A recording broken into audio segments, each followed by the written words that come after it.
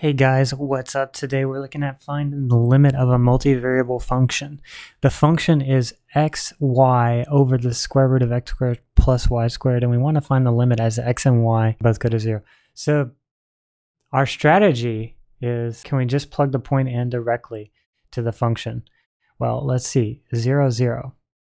Plug it in and get 0 in the numerator, 0 in the denominator. That's indeterminate. So no, we can't plug in this point to the function. So it's definitely not continuous there because that denominator is not defined.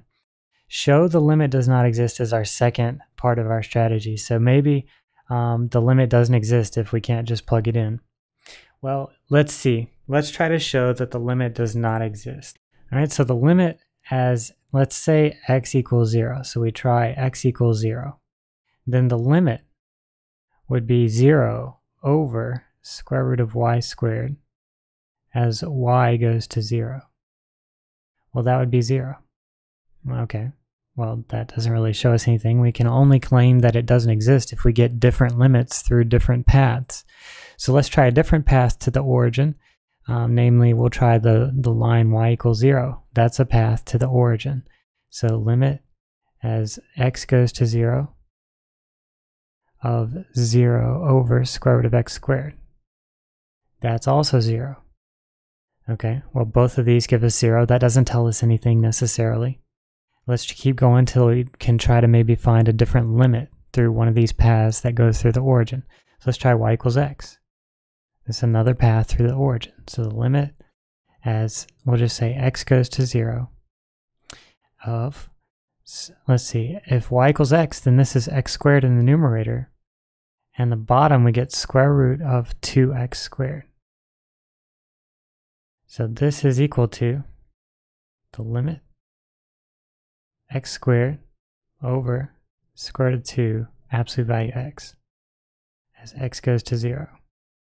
Well, as x goes to 0 from the right, this is going to be 0. As x goes to 0 from the left, this is also going to be 0. So this limit is 0 again. So far, every path has given us a limit of 0. So maybe, just maybe, the limit is actually 0 and we need to show that it is 0 somehow. If we try maybe one more path, y equals x squared, see if we get 0 again. So this would be the limit as x goes to 0. If we plug in y equals x squared here, we get x cubed in the numerator, so x cubed over square root of, let's see, x squared plus x to the 4. So again, basically the power in the denominator is x squared, the power in the numerator is x cubed. We see that this limit is again going to be 0.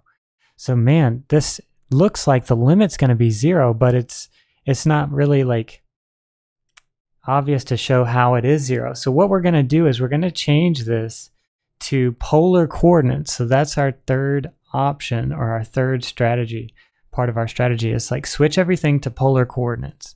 So we're going to try switching to polar coordinates with x equals r cosine theta, y equals r sine theta, and x squared plus y squared equals r squared at that point. All right, so if x and y are both going to 0, then where is the radius and the angle going? So that would imply that the radius is going to 0. So r comma theta is going to go to 0 comma theta.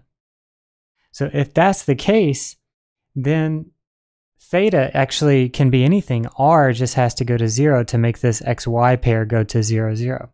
So we're going to plug all this in to our limit and convert our limit to polar coordinates. So what that's going to be is limit as r theta goes to 0 theta,